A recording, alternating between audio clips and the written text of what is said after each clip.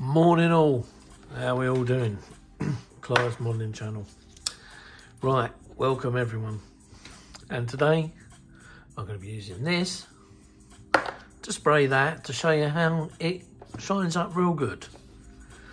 And hopefully we will get a decent shine on it. No, you're right. I'm talking bollocks. We don't spray chrome on a bloody cloth. What we are going to do though is we're going to do this wing. So what it is this is the Poseidon. So I've already got some, I was just about to say shit in the gun, but paint. Don't know why.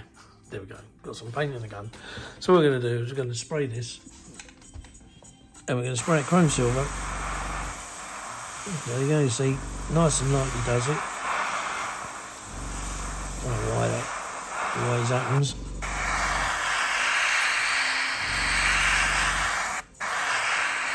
Get a good coat on there. I'm going to turn it over, put all this down. God, it's a big old unit, so hence the reason.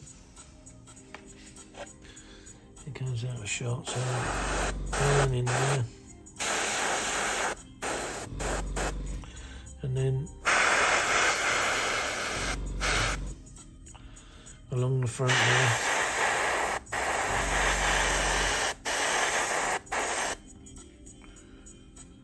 And that hopefully should be it. Both sides done. And the only thing left to do now is the front of the wing. So we should already have it covered. Yep, that's it, it's covered. Right, superb. Let's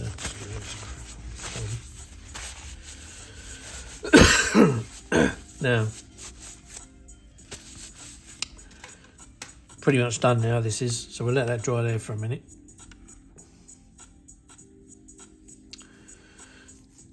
I've done it on the other wing, so this was done a few days ago now, and as you can see there's no silver coming off of it anymore.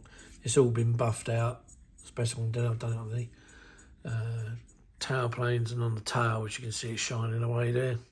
So when you do leading edge strips in aluminium or any of these type of polishing ones, these are the best ones to do, because then what happens then is you get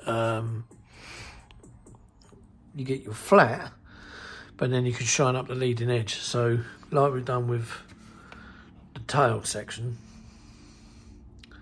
all I've done is just buffed the top, the first part, that's where the airflow hits and splits around it. It's the same with these, and the same with this one here. So this one here, now I've sprayed it, that has to basically, it'll be dry in a minute, but it won't be very good, but there's a lot of stuff on it, so without taking the tape off, you buff the thing with the tape on. I took the tape off on this bit after I'd buffed it, and there was a little bit of flat there, so I just wiped that off and it turned the grey a bit, so it's like, it puts like a dirty mark on there. But it's no problem, because do you know what, these things do have airflow marks and wisps of crap going everywhere. When I spent many a year working with, not these, but airliners was my main thing. I used to work at Heathrow, then Gatwick last of all, and yeah, used to chuck the fuel on them. So they weren't all spotlessly clean, but when you get them at high altitude, it's like fighter jets. You get a fighter jet at high altitude, I'll tell you a good one is a Phantom, because by Christ, the carbon deposits that come out of them engines and the filth that's underneath, when you get really high altitude, they look spotlessly clean. And yeah, I didn't quite work that one out, I'll tell you. Cheers. Now, I'll put this one aside for a minute, and I'll just get something else, because I did this morning.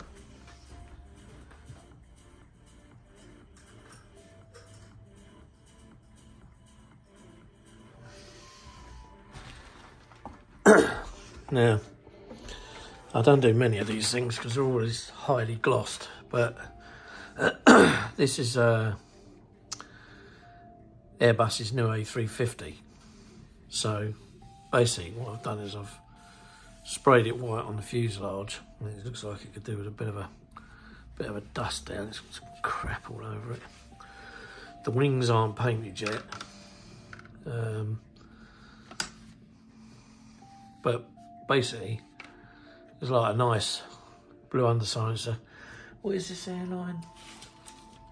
No, definitely ain't that one. Oh, here it is, here. Air Caribbean. So it's a nice two-tone blue with a white fuselage, and I think it flies from France to the Caribbeans. So what we've got to do here, just got to mask the wing tip sails, just put a bit of master tape over there, and then these go grey and just mask the engines up, so you've got a nice bit round there. Just got to put a tiny bit of filler in that crack. I don't know why it is. I always get a crack on one of these pylons. So this one is there, and on that Poseidon, it's there. And it just keeps reappearing. No matter what bloody... I haven't put super glue in them yet, but I was bloody thinking of it. But yeah, these airliner models, I mean, they do, you know, I mean, like things like this is tape. So how I'll get rid of that is I'll just give it a quick sand like that to get rid of the tape, even though that bit's not coming off. I don't know why. You can use white spirit, and then you can also buff it up with like what you do with your canopies, and then as you can see it goes back to being nice and shiny again. But I've literally got to, I might have to respray that white just along here, because I've noticed just here where it's been drying over the couple of days, it's gone a bit grey there. I don't know why. I've not sprayed any grey on it, but it's always the way. Airliners are a real pig's ear. I like them, but I hate them at the same time. It's that love-hate thing with them, where if you can get them to look nice, then yeah, they do look nice, but they can be a real pain in the arse. And it's not so bad when the wings are all... If the whole thing is entirely gloss white, then you spray the whole thing gloss white, and then it'd be easy to... But these wings are Boeing grey. And I thought to myself, oh, jeez, that means I've got to spray all this, then mask all this up, and then spray these. But it's just the amount of masking which really does your head in. And like I say, with all this up here, it's where I've had masking tape, and it's just... You think, Jesus, man, is there any end to it? And then the windscreen, I've put iridescent tape on the inside, but there's a transfer to go over that. It's like a black and silver transfer to go over there. It is see-through, so you can see through that if you hold it up to the sun, but you just don't get any detail on the interior. Yeah, like I say, there's the underside, so it's quite nice. It's a nice looking aircraft, and it's a nice looking scheme as well. So there we go. So that's that. And then there was a run on here somewhere. It seems to have gone now. Says him putting his fingers all over it.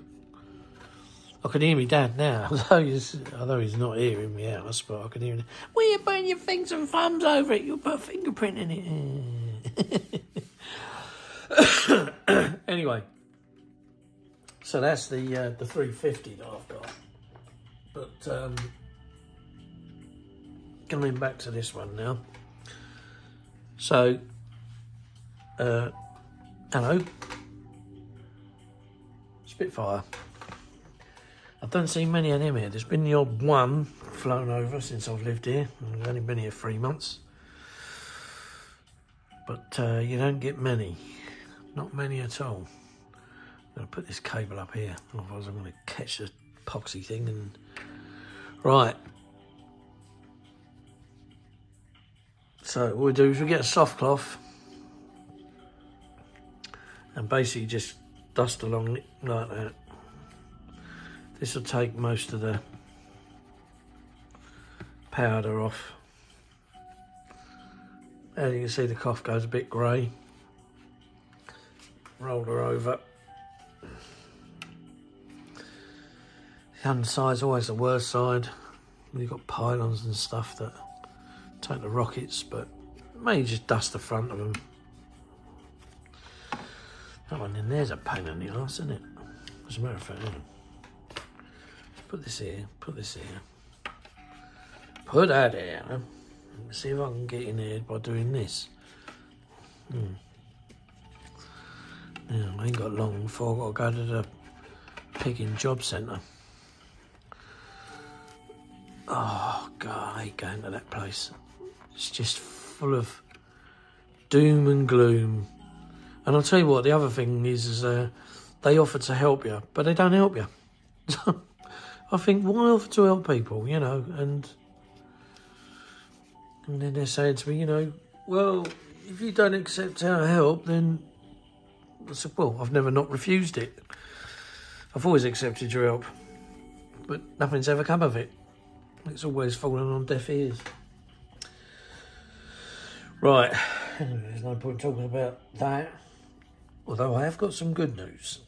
And the good news is we got word last night. I don't know whether I've ever breached this on here before, because you don't really air your dirty washing on submarine media. Basically, it's not dirty washing. We live in this nice old house, old Victorian house, and we're only here for a little bit. But the thing is over the years, because it's just used as a temporary standby home, it gets neglected. So what happens there is the place just falls behind with all the updates and everything else, and basically there's no insulation in here. So I'm actually sitting here now, although I am in a t-shirt, as you can see. It is cold, but it's not as cold as it has been, because when we had the snow, it was what was it, -6 outside, and it was -10 in here. And we had that for 3-4 days, where it was like, and then when the surveyor came round to take a look at the place to see what he could do, you could actually see your breath in here, and that was only last week. So, you know, he's only just been and gone. And he was a smashing bloke, and he told us exactly what he's going to do. And the good news is they're actually going to do it. I can't believe me luck. They're actually going to do it. So hopefully within the next 2 weeks we'll have all the roof insulated, which means I can bring all of my model kit stash here and get it out of that horrible bloody garage that's leaking, and then everything will be safe again. So yeah, I'm quite looking forward to that, and it's amazing what happens when you speak to the right people. And all I'm going to say is, Adrian, you know who you are. He follows me. I'm pretty sure he follows me on YouTube, but if he doesn't, I'll tell him when I see him at club night. But thank you very much, mate. Much obliged. So anyway, so we buffed this off, right? So now we can unship this goddamn awful tape. I hate sticking tape on aircraft. I mean, this is proper masking tape for like painting and decorating houses, and although it's all right, you know, it's not, but it's cheaper. It's cheaper than that bloody, I mean, the best stuff is this here. This is the best stuff. So you get it from Wilco. This is actually Tamiya tape on bigger rolls. But although I don't live near a Wilco, but I'm going there today where there is a Wilco's, my mate said that apparently they don't sell this anymore. Well, I've looked around online and you can get this, and what this guy does is he gives you loads of different size rolls. And what happens is when they come to you, I think there's about six different size rolls. They come in a packet like that. So we're looking at 2, 4, 5. So there's one missing, so it's probably that one. But yeah, so you get 6 different rolls. But if but they're all that's off of Evil Bay, as I call it. But yeah, they're still a lot cheaper than the Tamiya stuff, and it's the same bloody stuff, and that's what annoys me. Because the thing is, like everything, you go out and you buy, you know, a Ford Escort, for instance, and you'll pay, you know, say 10 grand for it. But you go and buy a Ford RS Turbo Escort, and it goes much dearer, especially on the parts. And I found that out years ago when I actually owned one. And I went down to a garage in Twickenham, and it was a garage where you could go down on a Sunday and get all your bits for your cars, whatever. And I needed a thermostat, I think it was. And anyway, I went down there and I said to the bloke, I said I need a thermostat for an Escort RS Turbo. So he asked me the reg and all that, and then he came back and he said, right, he said, do you know that this is the same thermostat as they put in a normal 1600 Escort? And I said no, because I didn't really know much about cars. I was just starting to learn about engines and stuff. And he said, well, I'm going to save you money. And I said, why is that then? And he said, well, because at the end of the day, he goes, you're going to be paying something like 28 quid for a thermostat that's exactly the same, in the same boxing, the same number, but just because it hasn't got RS Turbo written on the thing, you're going to pay more, a lot less, rather. So I paid for just a normal 16. He said, whenever you come down here, he goes, if it's anything to do with the engine, unless it's something specific, then specific, then just ask the guy on the desk if it's a 1600. He said, because he goes, you'll pay a lot less for it, and you know, saving your money. Well, that's what I did over the years, and ever since then, I've tried my best to get away with it every time. It doesn't always work, because I must admit, another lesson I learned as well is don't ever take your car or your motor, unless you have to a main dealer, because I took a Lexus to a main dealer once, and 1,700 or nearly £1,800 later, just for a bloody service. I thought, Christ almighty, how come it cost that much? Because I had a full service done, and the reason it was that much is because they provided, I don't know about now, this was going back some years, this was about 12 years ago, but they provided you with a car, so you was not without a car. Then they valeted your car so that you got it back all nice, neat and tidy and washed and clean. So you was paying for all that. So you was paying for the hire of the car, your car valet, your service, the labour, and a fucking bit on top. Bloody joke. Anyway, that's not model aeroplanes. But that was me talking crap while I pulled all the crappy tape off. So now you can see, got this nice clean looking thing now, and all we do is we just rub over it to buff up the leading edge. You're not going to get much on the inside bit, but the outside bit you might, and there you go. Oh God, look the bloody light in the way. Oh, it's the trouble. 172 S aren't small. All bits of 7800. So there you go. I've got a nice shiny leading edge, and then a double looking top bit. So I'm happy with that. So that now everything on that now, barring the 2 strobe lights that go on the ends of the wings, it's paint finished. And I've got the decals now, so I think what I might have to do is I might have to get the decals. I can either do one side or some, or just bung a few on and see how it fares. But I must admit, for a kit as large as it is, and the only reason it's got these on is because when it sits on the table, it hits them points, and yeah, it doesn't scratch the paintwork. But no, I'm quite impressed with that. I must admit, I've got to do a little bit of tidying up here because the silver's gone over the line where the tape's curved. So yeah, but other than that, we're looking good. So, oh, decal time. I've also got 2 of the harpoons sprayed up in their basic grey, but they've got to be done again because they just, I don't know, there's like bits of dark grey showing through here and there where the paint was scratched off a bit, so they got to be done again, but they sit under there.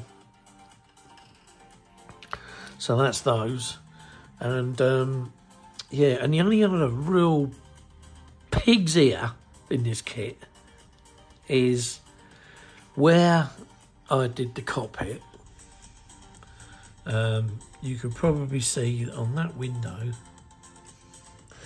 as a matter of fact, where's my pointer? I'm going to use this because this is a real fine pointer, right? But where you can see on this window, there's a speck of shit and it's on the inside. I don't know how. I don't know how the heck, and there's a few more there. And where we go? There's a few more there as well on that window, and another one there. And there is one there as well. What the heck went on inside there? I don't know. I really don't know. It's peed me off a bit because these windows here are just painted black, and I'm wondering whether I should have done it with these. But because there were such large windows and you could see into the cockpit, I thought, right, I won't bother doing that because you can see the dash. But some of the reason static has made those bits of crap fly up on the window, and I don't know why. I don't really want to go, you know, cutting this here to make a hole to hoover it out because it's because that's what I already did. I cut that off there. I hoovered the whole lot out, but I didn't cut the entire lot off. I just cut this bit at the back, and because it needed resetting, so I got the cut down there, and the cut across there. This was all still glued, and then I reset it back in its correct position. And before I did it, I sucked everything out of there. I just realised that's broken as well. I don't know how that's happened. Oh, there's more new bits that need to be fixed. But yeah, it's a bit of a shame, really. I mean, I could cut the nose off and then hoover again, sucking the lot out. But I think the hoover might create static. I think what might be the best thing to do is if push come to shove, I'll just maybe mask this all up and then just spray the windows black like the nose, like the other windows. Because there is nobody in there, is there, after all? I've got no pilots in there. And then I've just got to stick the tops of these aerials on, but I thought I'll leave them off for now because they're like a sort of, they got an arrowhead here, they go back, and then they've got a V at the back, and they're very, I mean, these are bad enough that they catch your fingers and your clothing, but the actual tops will they'll catch everything and anything they'll catch. So I see what I mean. Look, that bloody crack. Look, there's a bloody crack. It just doesn't go away. Yeah, the wing, perfect fix, but that crack, I don't know what to do. I suppose I could shove some super glue on it and then just sand it in, but yeah, it's a real pain in the butt. And then finally we've got all the aerials that go along the top and a gathering of aerials at the back underneath. So I've got all them to do. But that'll be the last thing. So as of from now, that's it. She's where she is. So the next one on her will be the decaling. We'll do some decaling on it. But that just showed you how I do the leading edges. So I've already done them because otherwise it just takes forever to do. But that wing we've done this morning. I've just got to stick that thing back in there again. So yeah. Anyway, thanks for looking in. Like, subscribe, enjoy.